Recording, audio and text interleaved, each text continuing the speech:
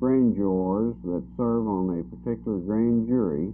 You have to have at least 9 of them there each day to transact any business. Could these men be influenced by a district attorney or a police chief? No, I believe these men, the type of person that you have on a grand jury that would serve on a grand jury and would give up their time to their community like that, would be above influence from anyone.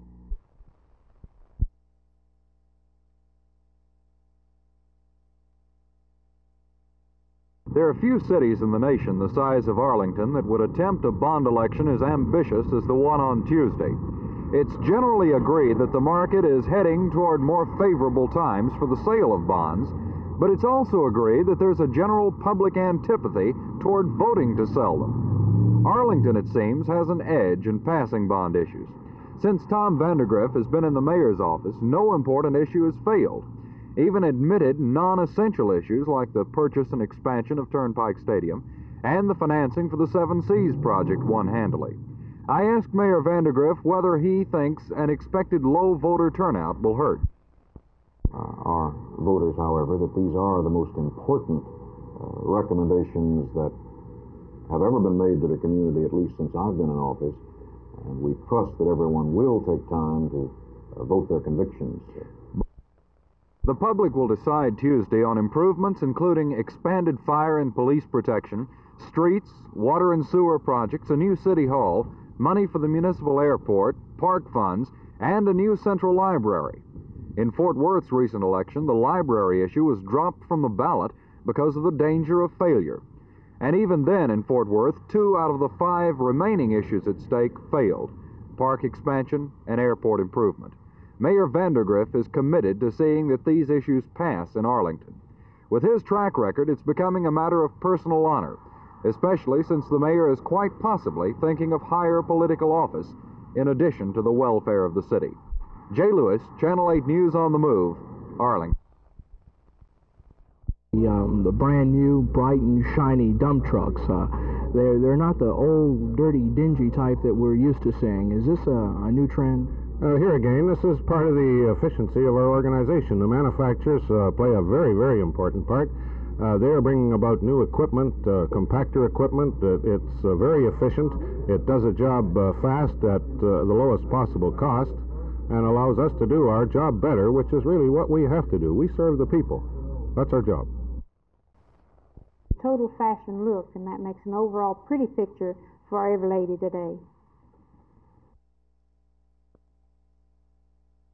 The newest thing in hair is the 3 lengths. We have the short length with the low form in the back, which is very feminine, and elegant, which is the name of the trend by the National Association.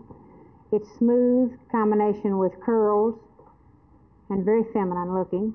And then we go into the midi length, which can be added with a hairpiece. Then we'll go into maybe a little longer look. Poofs are new, not the little tiny curls anymore, but poofs and bigger effects. Then we go into the maxi of longer hair, and we sort of name these like the skirt lengths. And if you wear the longer length hair, then we think you ought to wear the longer length skirts.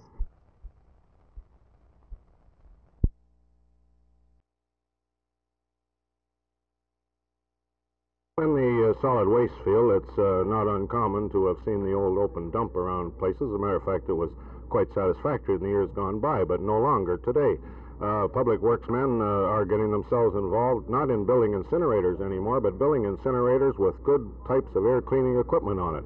If we move into the field of sanitary landfill to handle solid waste instead of incineration, then these sanitary landfills are being run so they're not a nuisance to the neighborhood, and so that they do not contaminate the ground on which they're located or the water supply. And they are more or less pleasing to see, if you can call them pleasing, but they're far better fit in with the community than they were heretofore. Judging from the public meetings we have held relative to the bond issue, it has not aroused the groundswell of public excitement we had hoped. But we trust that these signs indicate a general favoritism with the proposal. Ordinarily, when there is considerable opposition, then naturally it comes to the front rather quickly. That hasn't been the case here.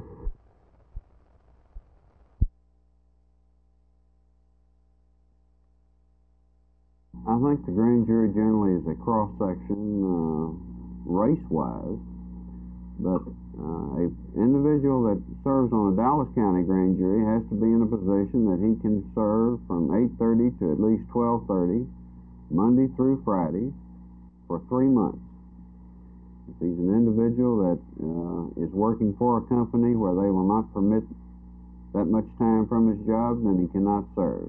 If he's an individual that has a business of his own, and he can work it out, or if he works for a company that will permit him, one of the big corporations, then he'll be in a position where he can serve. But he has to serve, and it's very important that he's there every day.